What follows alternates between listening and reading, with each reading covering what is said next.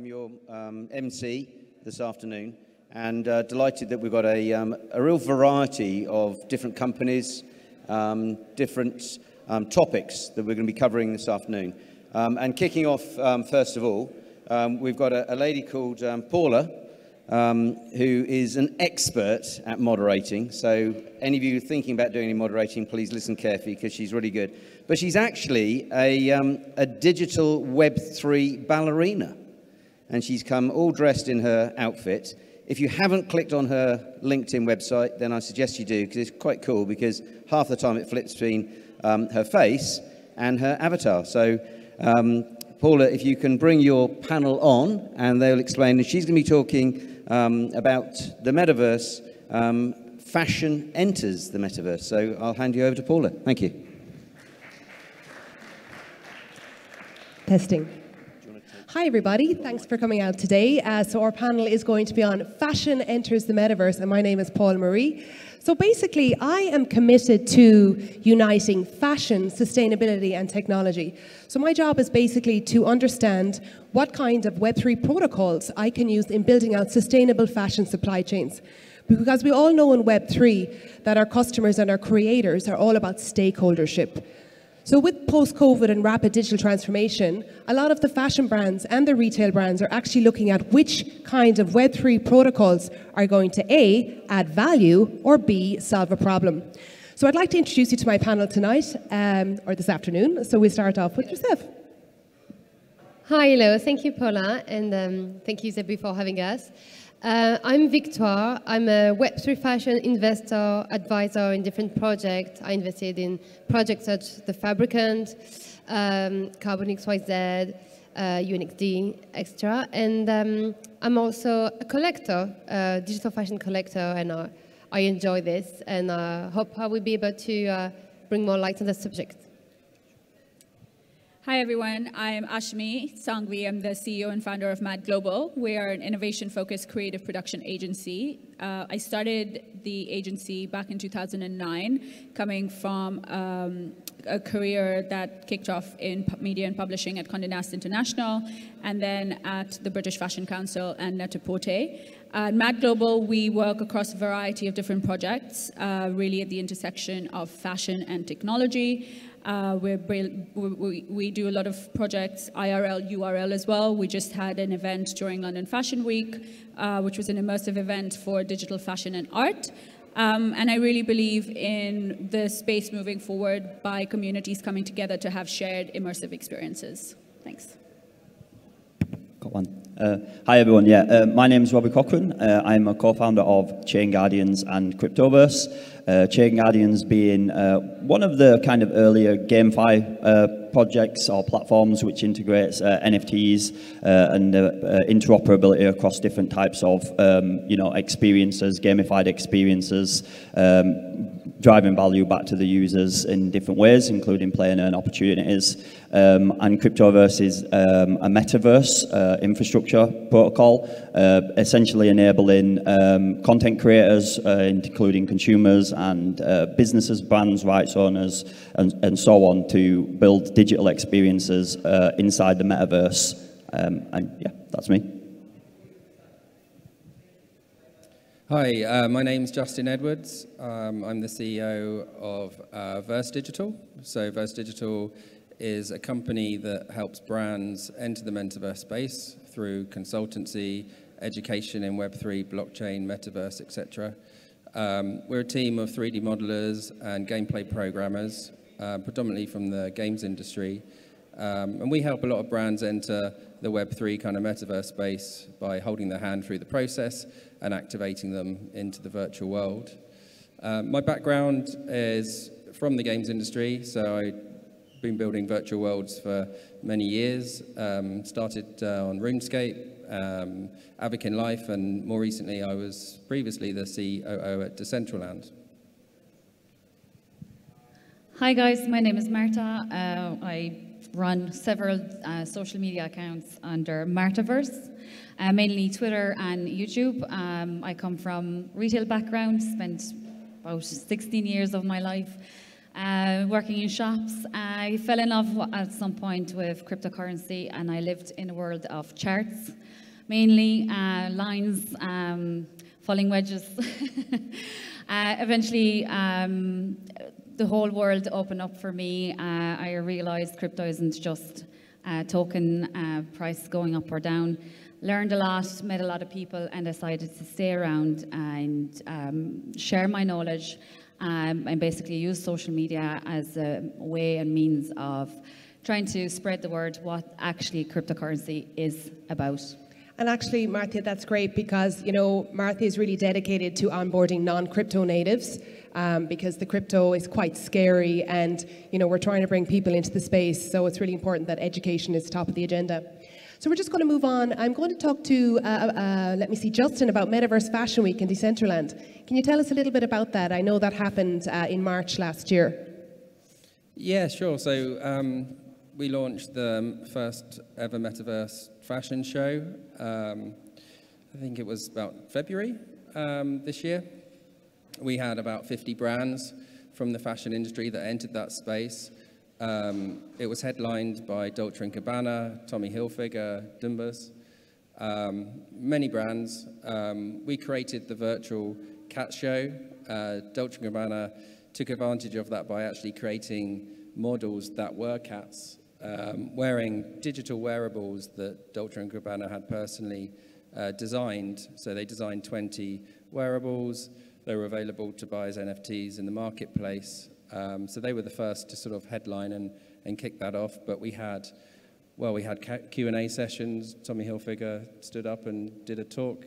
Yes, it was absolutely fantastic. In fact, my students were logging in and they all downloaded their MetaMasks and they got their 3D wearables, and so it was a very exciting time for us as well. And Ashumi, can you tell us a little bit about XR, VR, working with brands, building these digital immersive experiences around 3D e-commerce, that kind of thing?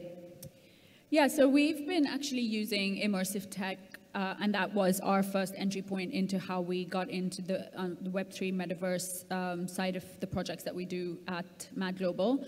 Initially, we started really using augmented reality because, you know, I'm a big proponent of it. It's the easiest sort of access point. Of course, the filters across different social media channels already gives a very quick ROI, so to speak, on engagement and what the brands can get out of it in return. But there's also a lot more developed experiences that we've built for fashion experiences that we did prototypes for Moncler, for Pangaea, for JW Anderson, to showcase what photorealistic models could look like with 3D environments. And we have a prototype app that we built in 2020 to showcase some of these experiences, which, you know, I think with augmented reality and some of these immersive technologies, you really have to experience them firsthand. Because, you know, I mean, a lot of times we kind of talk about them, but unless you experience what that feels like on your own device, it's very hard to really imagine. Absolutely. What that could be like. So I think for us, it's always been about sort of pushing the boundaries on photorealistic, immersive content, but also something that's easily shareable, obviously going to be wearable, and then something that you can also shop from, so shoppable.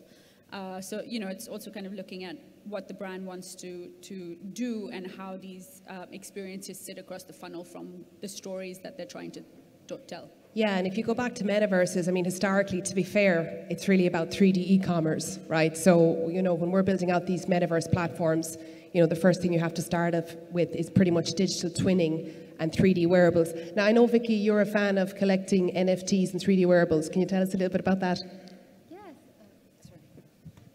Yes, one thing you mentioned, Ashumi, that's really true. It has to be wearable. And the thing is, with digital fashion today, is you have different use case because you have, or you will dress your avatar on Decentraland. You have, or you will just pump yourself on a Zoom call or just like with a filter, with augmented reality. And then you have the amazing NFT that you can buy and ask the designer to render for your picture. So regarding of these different use cases, you will not wear it the same way, you will not enjoy the same way, you will collect it in a different way. Personally, I love all these different items for what they're bringing, but I think really the challenge for digital fashion is being able to be cross-platform and have the best utility in your digital fashion closet. So that's a good challenge. Absolutely, because I suppose in fashion retail supply chain, we use NFTs historically for provenance, ownership and authenticity. And we've noticed quite recently now with NFTs, 3D wearables and shopping for avatars, virtual try-ons. These are all helping in the consumer buyer behavior process of retail. Robbie, can you tell us a little bit about your Cryptoverse and interoperability around 3D wearables on different metaverses? Yeah, absolutely. For those of you who don't know what interoperability means, what we're talking about here is the ability to use, for example, an asset, i.e. in this case quite often NFTs, and for that to have kind of use case not just in one platform, but in several platforms.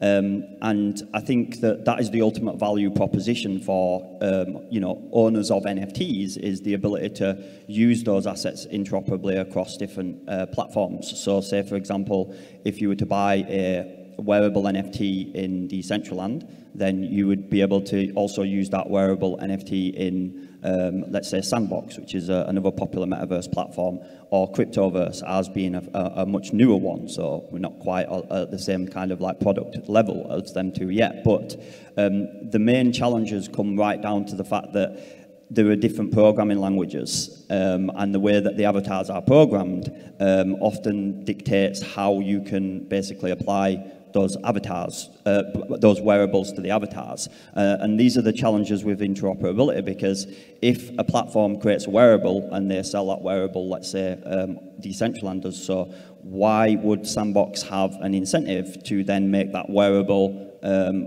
activate onto their avatars? There's quite a significant amount of development work that goes into that.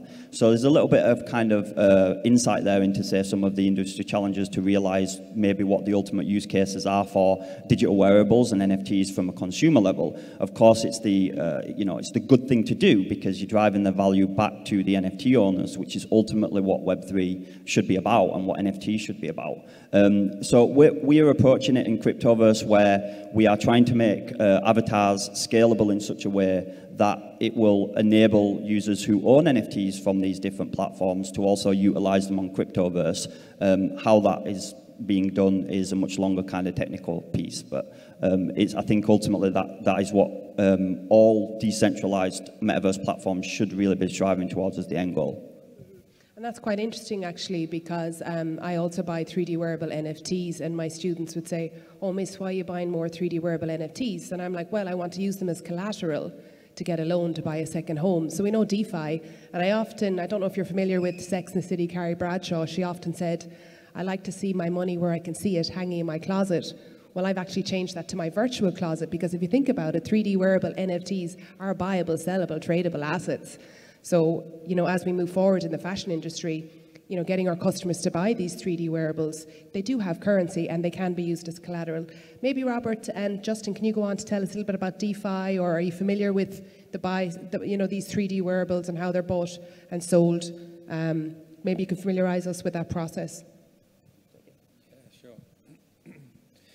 Yeah, so I think that's what's great about the metaverse space, is that it's an opportunity for anyone and everyone to get involved, whether you're a big company or you're just an independent 3D artist. You can make money from developing your own assets and selling them as NFTs in the marketplace. I think that's a really cool thing. And I think there's a great opportunity for creators as well. I mean, we know that NFTs offer new monetization and IP opportunities for creators, because in Web3, it's about stakeholdership, and stakeholders are customers, they're academics, they're creatives, they're all working together to build, a sustainable fashion supply chain and company. Speaking of other Web3 protocols, I'm very interested in DAOs at the moment as well. So maybe Vicky, can you tell us a little bit about DAOs, and I'll tell you my idea for my use case. All right, okay.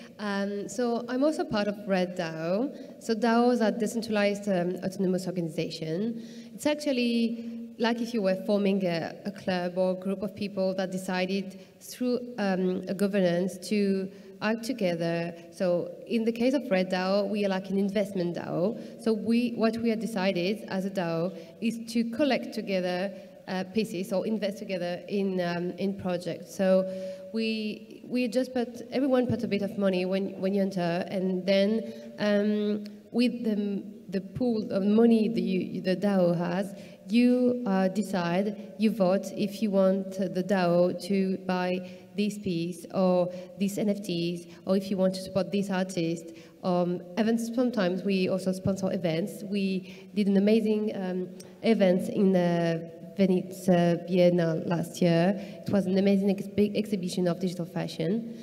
And now things progressing, we're also investing in projects, in digital fashion startups, entrepreneurs. So we started really as collectors, like digital fashion NFT collectors, but now we are scaling with the industry of digital fashion, and we decide as a group with a common wallet to invest in different projects or collectibles. And I think the power to do that is because when you have a larger wallet, you can do bigger things. And the union of being together give us more strength to being able to have a bigger power to support the artists we like. And also that's a way for us to also push the industry to grow. I absolutely think Zara supply chain would benefit greatly from a DAO. I definitely think in the future, okay, we're Zara customers, but we're going to be Zara stakeholders, and we'll be voting for online or on-demand fashion supply chains via consensus mechanisms. So I think out of all the Web3 protocols, my fave, the most disruptive one and the most democratic one would probably be DAOs. How do you guys feel? What would be your favorite Web3 protocol that fashion brands are using? Ashumi? I actually agree. I think, you know, I love what Red DAO are doing. I've been kind of supporting them. I know a lot of the other investors who are also part of Red. They also supported Proof of People, which was another event that we were partners with over the summer after NFT NYC.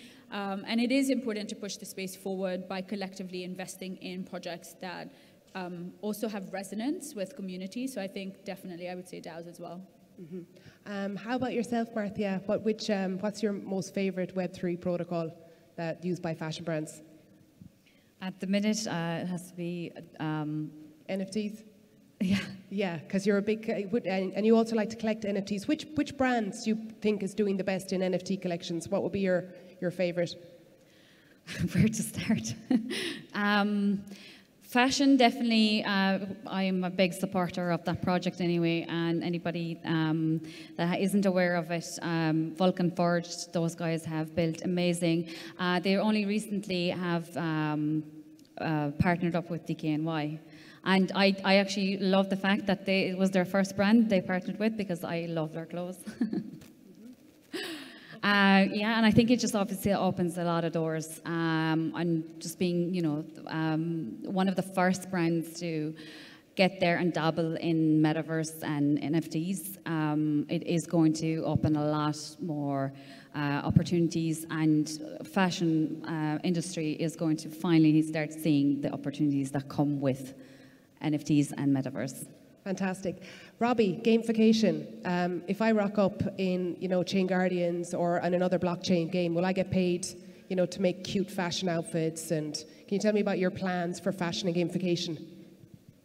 Yeah, so I think one of the, you know, biggest draws for fashion into the metaverse is the ability to also add use case and utility, because I think one of the major kind of troubles or challenges for many projects that launch NFTs, we've all seen, or you've probably all seen the PFP projects where 10,000 of these are following, you know, what happened with Bored Ape, many of which are lacking like fundamental utility. So the challenge is that with fashion, obviously a lot of the kind of value is intrinsic to how I feel when I am wearing this like virtual wearable. But there's opportunities there as well to tie it to like gamification as well. So, for example, in Cryptoverse, one of the things that we're looking to do is, it's okay, you may have like, I'm just spitballing brands here, Nike trainers, great, they look awesome and we're super excited about that. But what else can they bring? Well, okay, if you have these Nike futuristic trainers inside the metaverse. Maybe I can have a plus 10% walk speed in the metaverse as well. Or maybe they can change into, you know, like boosters and you're like hovering on the ground. So there's kind of an infinite amount of opportunity in the gamification of the fashion brands that are coming into the metaverse, because ultimately it's like, you know, the imagination's the limit. Excellent. Justin, what would be your favorite, which brand do you think has the most clout in the metaverse at the moment or in Web3? Who's like the most visible traditional fashion brand, do you think, at the moment? I think the Fabricant are doing a lot of great stuff in the metaverse space at the moment, to be honest. Just saw the other day that they've done a release in Decentraland with Women of Web3. They have their fashion show at the moment running in the space. I think the people in the fashion industry that are innovating the most in this space are the ones that are getting the more sort of brand awareness out of the activations, because it's reaching the press. You know, I think like what you were saying, the excitement there for me is also the future of AI within the fashion industry. You know,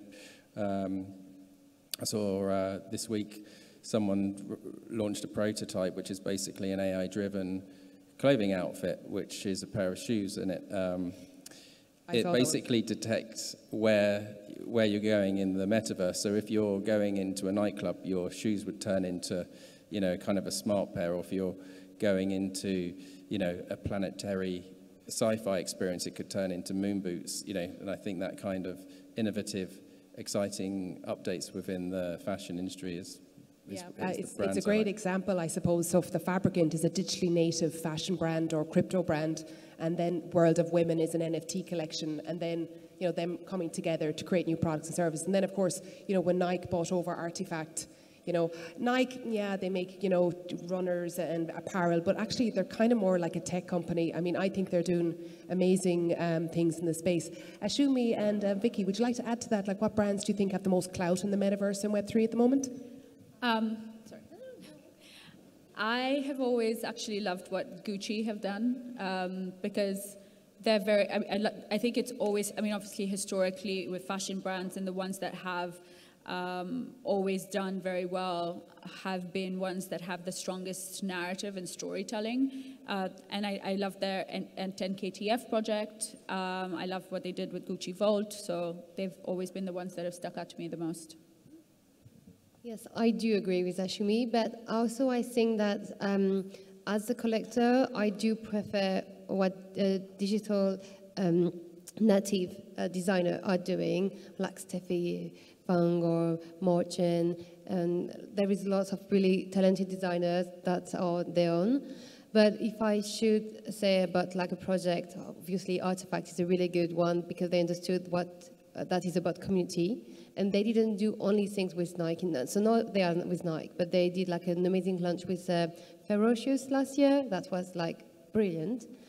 Otherwise, I think what's doing the Prada group with the Aura blockchain is also a good example of another use case of blockchain for fashion, with the transparency in the supply chain, the fact that you have you can scan the clothes you're buying when you're buying like Miu Miu or anything from the Prada group. So there is different use case, different style, and lots of things that are going in the good direction. Yeah, so what we're basically saying is that fashion and retail love Web3. We're very excited about developing new use cases.